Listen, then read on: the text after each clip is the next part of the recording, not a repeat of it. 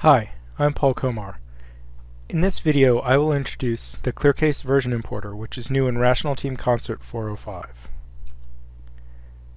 First, I will highlight the behavior that makes the new importer different from the other ClearCase connectors. Next, I will describe the usage model. Finally, I will show the steps for using the new importer. Unlike the other ClearCase connectors, the version importer brings into RTC all of the versions of files that it is migrating. Also, the version importer brings over merge information and version attribute values. Finally, the version importer creates change sets that have the creation date of the associated ClearCase version. To use the version importer, you choose the folders that you want to migrate and the configuration that is most important to you. You export the root folders using a view that selects the configuration. The exporter will write files and metadata to the data directory. You can specify the mapping from ClearCase user IDs to Jazz user IDs. You import from the data directory into a component in a stream in RTC source control. You export from ClearCase using a new CLI command. The syntax is shown here. You specify a view extended path name for the root of the tree you want to migrate. You specify a directory where the exporter will write all of its files, including version data, metadata, and logs. Optionally, you can specify the format string that will be used to create the RTC change set comment. Let me show you the folder that we will migrate in this video.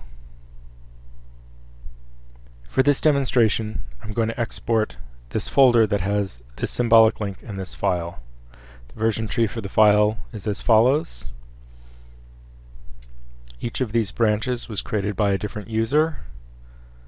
Main, alpha. Also note the times. Here's the created by, created in 2013. Sisun, Goinuma, Yuhong. Let me show you the export. Here's the export command. We're going to specify the view extended path name of the folder we want to export, and we're going to write it to this new 4.05 data directory.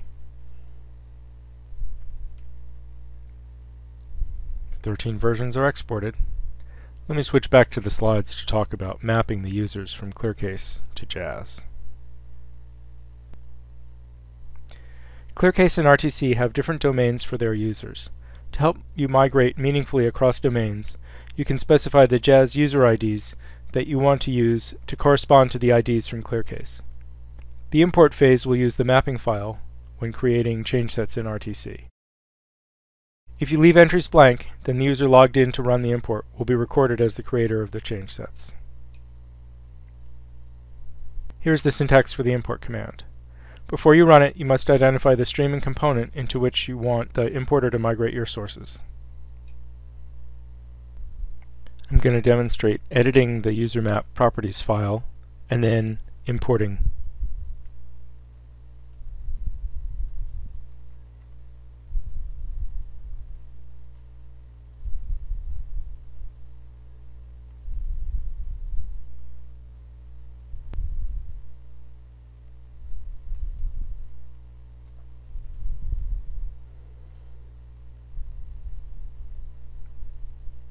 .13 file versions imported.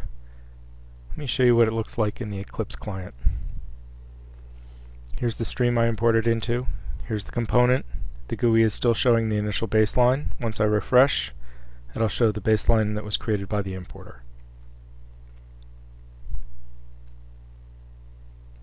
Here are the files that came over. Here's the symbolic link. Here's the text file. Let me show you the history of the text file